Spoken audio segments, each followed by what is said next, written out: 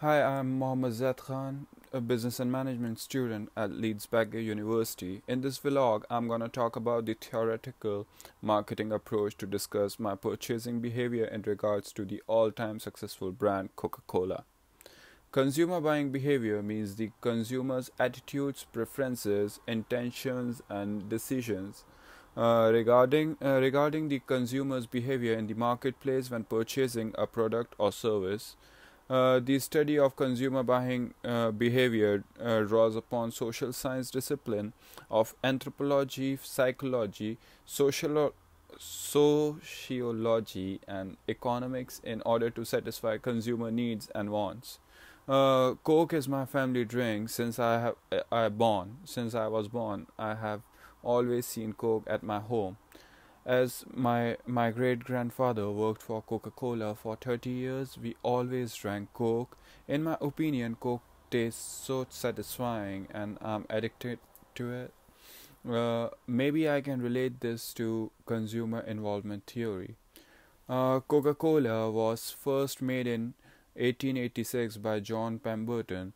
Since then, it continued to become a most important manufacturer, offering 450 brands. It's a big multinational company which deals in more than 200 countries. It's so dynamic that it changes its offers, advertisements, and products as per country and consumer preferences. I've noticed that because I've seen different Coca Cola products in India, such as Thumbs Up, Maaza, Limca, etc.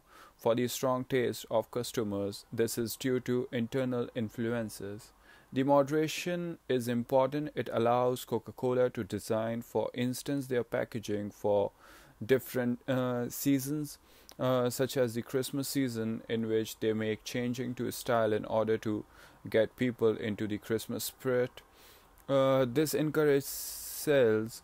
It demonstrates the changes in the mix allows the company to keep up with marketing opportunities in the marketing environment.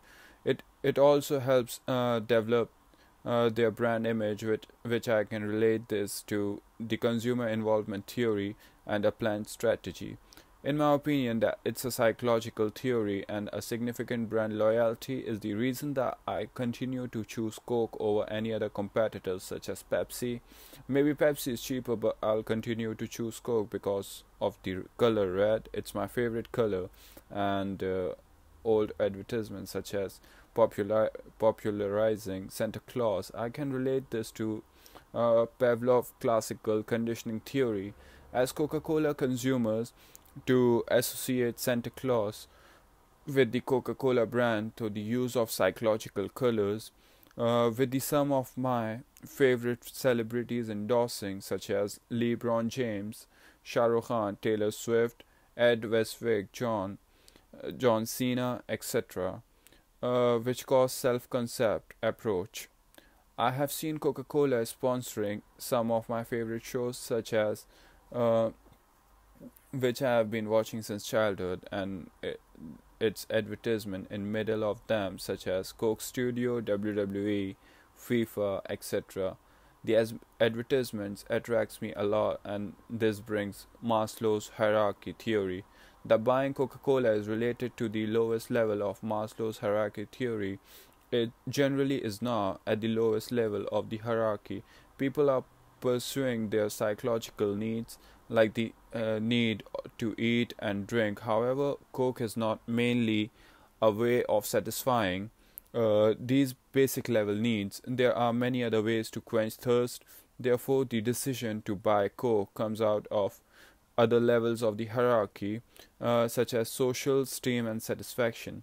The marketing mix is needed to match the mix elements to the consumer needs. They are the ingredients to achieve the desired outcome of consumers.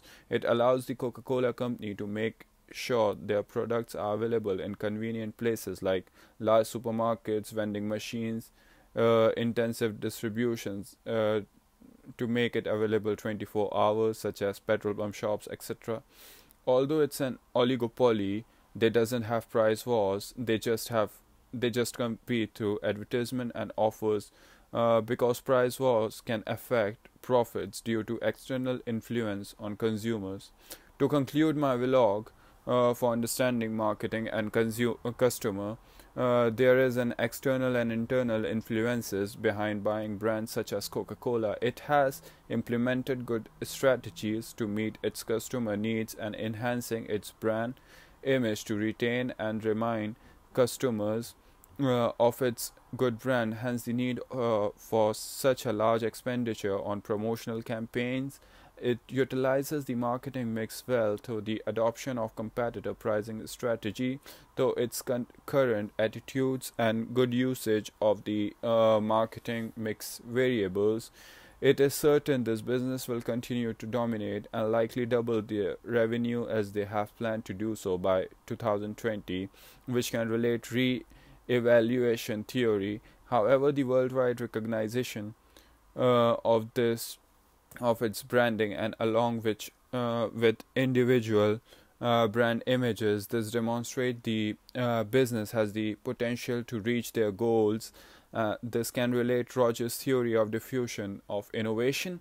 This leads to augmented brand loyalty and contentment. Thank you.